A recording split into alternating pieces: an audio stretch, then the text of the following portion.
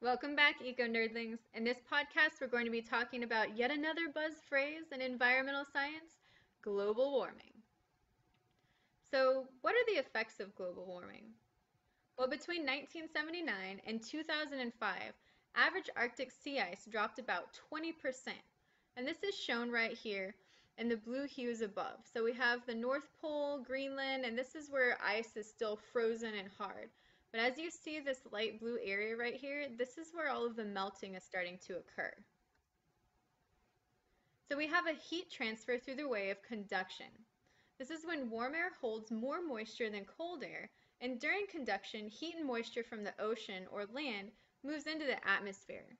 For example, cold air moving over warm water, like a lake, starts to form a steamy type of fog. And this causes rising air currents and it leads to cloud formation. It also takes heat from the lower atmosphere to the higher atmosphere where pressure is less, and it causes air to expand, which in turn cools the air. Then the air cannot hold as much moisture because it's cooler, so the clouds form condensation. We also have radiation, and radiation is what drives weather. Heat from the sun actually warms the earth and this radiates back into the atmosphere. We also have a scattering effect. So as the sun hits the earth, molecules are scattered into the air, and this changes the direction of heat coming in. Some are scattered back up into space, but others are absorbed. This is actually what makes the sky blue. We also have the albedo effect. This is the proportional reflectance of Earth's surface. So for example, glaciers and ice sheets have a very high albedo and reflect 80 to 90% of the sunlight that hits them. However, asphalt and buildings have very low albedos and they reflect 10 to 15% of the oceans, and then forests reflect about 5%. So as far as solar radiation goes, absorption, 70% of solar radiation that falls on Earth is absorbed, and it runs the water cycle, drives winds and ocean currents, powers photosynthesis, and it also warms our planet. So it can also control temperature. When there isn't a lot of moisture in the atmosphere, and it's a very clear night, we have a large temperature drop, like in the desert. But when there's a blanket of clouds, the temperature pretty much stays uniform. So in the desert, that's where I grew up in New Mexico, during the day in the summer, it might get up past 100 degrees. But because it was very, very dry and there wasn't a lot of clouds, at night it could dip into the 50s and the 60s. So there was always a huge temperature fluctuation. Now I live in the Houston area, and there's not as much as the temperature fluctuation from night to day, especially in the summertime when it's really hot and humid. So that's, big differences whenever there's a lot of humidity and cloud cover versus a very dry area where there's not a lot of cloud cover. So we also have rising sea levels. So during this century, rising sea levels are projected to flood low-lying urban areas, coastal estuaries, wetlands, coral reefs, and barrier islands and beaches. So this is a prediction right here that scientists have come up with, low, medium, and high. So low prediction, everybody will pretty much be okay.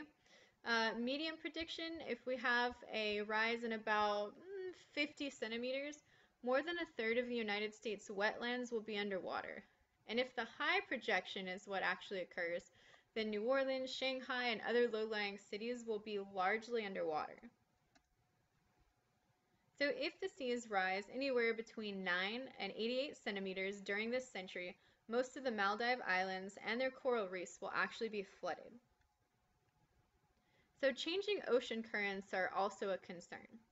Global warming could actually alter ocean currents and cause both excessive warming and severe cooling.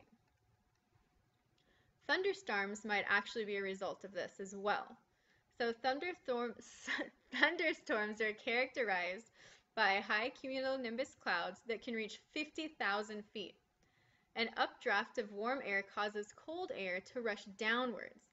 This is why you feel a sudden cold breeze right before that thunderstorm hits. And then lightning causes that ozone smell. So you always say, you can smell rain. That's pretty much what you're smelling. So there are obviously problems that are associated with thunderstorms. It includes rain, obviously flooding of a lot of areas, streets. We can get hail that can damage not just our property, but they can inflict wounds on us. Lightning, high winds, and then every once in a while we do have a loss of life that can occur. Tornadoes can also occur. These are powerful rotating funnels of air associated with severe thunderstorms, and tornadoes form when a mass of cool, dry air collides with warm, humid air, producing a very strong updraft of spinning air on the underside of a cloud. It is a tornado if the spinning air descends and actually touches the ground. So tornadoes can destroy buildings, bridges, and freight trains. They can even blow water out of rivers and small lakes, leaving them completely empty. Tornadoes kill a lot of people. More than 10,000 people in the United States have died in tornadoes in the 20th century alone. And they are most common in the Great Plains and Midwestern states, especially Texas, Oklahoma, and Kansas, as well as states along the Gulf Coast of Mexico. So hurricanes are something that we have to deal with here in the Gulf Coast. They're giant rotating tropical storms with winds of at least 74 miles per hour, and they can reach up to 155 miles per hour. They form as strong winds pick up moisture over warm surface waters of the tropical ocean, and then they start to spin as a result of the rotation of Earth. The spinning causes an upward spiral of massive clouds as the air is pulled upwards. So of course, there are many problems associated with hurricanes. They're very destructive when they hit land, not so much because of the wind, but because of all the flooding that occurs. So they can flood buildings, they can cause tons of property and water damage, lots of debris can get, scattered everywhere, we can lose power, and then of course we also can lose human life. So what are some of the effects of global warming? A warmer troposphere can actually decrease the ability of the ocean to remove and store carbon dioxide by decreasing the nutrient supply for phytoplankton and increasing the acidity of ocean water. Global warming will lead to prolonged heat waves and droughts in some areas and prolonged heavy rains and increased flooding in others. In a warmer world, agricultural productivity can actually be increased in some areas, and we'll see a decrease in others. Crop and fish production in some areas will be reduced by rising sea levels that could flood river deltas. And then global warming will increase deaths from several different causes. Number one, the heat and disruption of the food supply. And you'll see these effects more in developing countries versus developed countries. And you'll see a lot more spread of tropical diseases to temperate regions. And you'll also have a huge increase in the number of environmental refugees. So climate change is such a difficult problem to deal with for several reasons. First of all, the problem is global. If it was just occurring in the United States, or just occurring in China, or just occurring in Australia, it'd be much easier to deal with.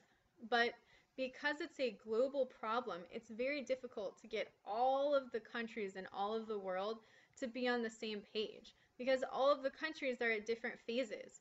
In a developing country such as China or India, they're more concerned with putting food on the table and making, a living from day to day than we are here in America, where we have a little bit more leisure to worry about bigger problems like this. The effects will last a long time, so it's not something that can be changed right now. So all of the things that we're doing right now are going to affect us for many, many years to come. And the problem is a very long-term political issue. There's also harmful and beneficial impacts of climate change, and they're not spread very evenly. Some areas are probably going to benefit from it, while many others are going to, receive negative effects, so all of the flooding, the droughts, and things like that. And there are many actions that might reduce the threat, but a lot of them are controversial because they'll impact economies as well as our lifestyles. And let's face it, in America, we like excess. And a lot of the strategies for helping us deal with global warming are going to include us decreasing our productivity, decreasing the amount of resources that we're using. So dealing with global warming, there's two ways: through mitigation, which reduces greenhouse gas emissions, and through adaptation, where we recognize that some warming is unavoidable, and we devise strategies to reduce its harmful effects. So, solutions. Obviously, we have prevention and we have cleanup. Now, prevention is obviously going to be much easier than cleanup.